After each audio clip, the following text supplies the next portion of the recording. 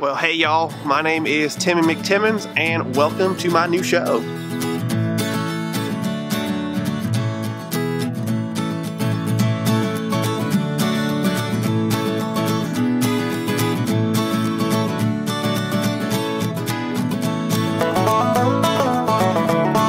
Welcome to episode 1 of my new show, The Wildlife with Timmy McTimmins. My name is Timmy McTimmins. And on this show, we're going to be showing you all about living out here in the wild. As you can see, we are in the wild. There ain't no life out here for about 100 miles or so, so it is really wild out here. Oh, hey now, y'all, keep it over here, keep it over here. Like I said, y'all, truly wild out here. As you can see, there's only trees around me. Truly wild out here. And in case you don't know who I am, I'm actually kind of famous. You see, this ain't my first TV show. See, I just moved out here from a far-off land called California. Maybe y'all have heard of it before. And out there, I had a TV show with my brother Tommy. We had a TV show where we went up into the mountains. And in case you don't know what a mountain is, it's like a giant rock that just goes up and up and up and up, and it just keeps going on up. Well, anyway, my brother Tommy and I, we had a TV show. We went up into them mountains there, and we just survived. We recorded ourselves living up in them mountains, and we even ran into a Bigfoot one time. It was just crazy. Well, I guess that wasn't really a Bigfoot. It was just my brother Tommy playing a prank on me. But we was up in them mountains, and we had our own TV show. And in case you don't believe me, well, here's a clip from that there show. I'm Timmy. I'm Tommy. And welcome to our show.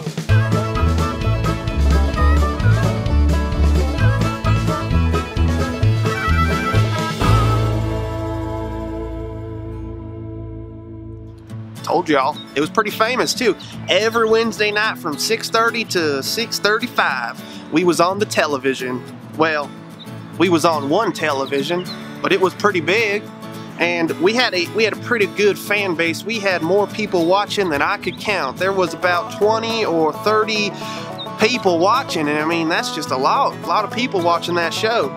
But as you can see, my brother Tommy, well, he ain't out here with me. That wasn't a car, that was just a bear. Bears make the same sound as a car sometimes, because we're out here in the wild. There ain't no cars around here.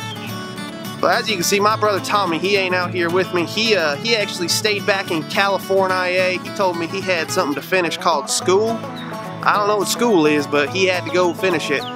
So I moved out here to Wisconsin because, well, they told me it ain't truly wild out there in California. If you want to be truly in the wild, you got to come out here to Wisconsin. So I'm out here in Wisconsin trying to find the true wildlife out here, and my brother, he's back in California finishing school, whatever that is. But if I'm honest with y'all, I really do miss my brother. It makes me sad doing this show without him. We always said we was going to be famous together, and well, we was famous out there for a little bit, but now I'm out here doing this show, getting famous out here, and he's out there finishing school. So we aren't together anymore, and you know, that makes me kind of sad. I do miss my brother, but I guess at the same time I'm kind of happy because we both are doing what we want to do with our lives. I'm out here recording this TV show, and he's out there finishing school. So we both are doing what we want to do with our lives, and you know what? I'm happy for us. And I mean, I'll see him again. It's not like I'll never see my brother again, and you know, maybe on one of these here episodes we can have him make a guest appearance over the FaceTimes or something like that, however that technology works. So, you know, I guess it's kind of weird that you can be sad and happy at the same time. But you know, it reminds me of something my mama used to tell me. My mama's a very smart lady. You'll get to know her pretty well from the things that she tells me. One of those things she told me was, you know, you can be sad, but at the same time you can choose to be joyful. And that's just really cool. It's kind of confusing. I don't really know what it means, but it kind of helps me feel a little bit better knowing that I can be sad and happy at the same time, because I do miss my brother. But at the same time, I'm happy that he gets to finish his school, whatever that is, but it's all good. I can be sad and happy at the same time.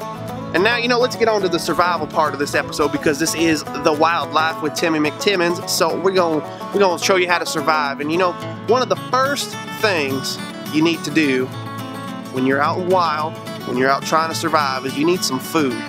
If you don't got food, you're gonna die. And luckily for us, nature provides all kinds of food. All kinds of food you can find out in nature.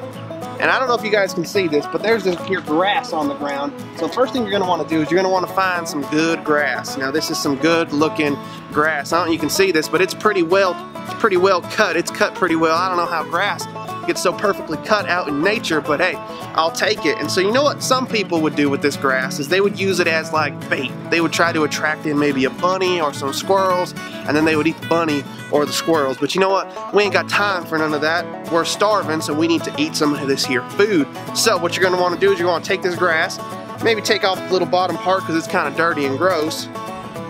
Once you got a nice little bit of clean grass, you're just gonna eat it. If it's good enough for the bunnies, it's good enough for me. Yeah, that's good grass. Better than Mama's cooking. Well, it's not better than Mama's cooking, but it's still not bad.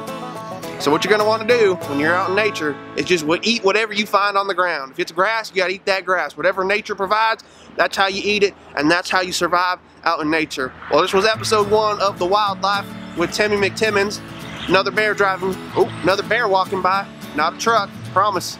Not a highway right there. I'm out in nature. So that was episode 1. Remember, find something on the ground, eat it on the ground. That's why nature put it there. See y'all in the next episode.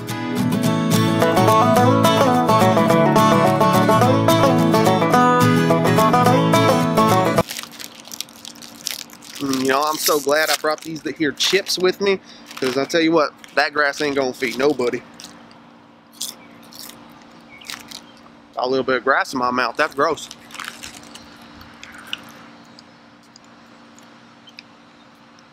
See you later, cars.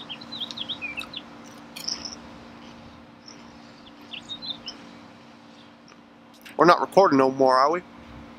Okay, good.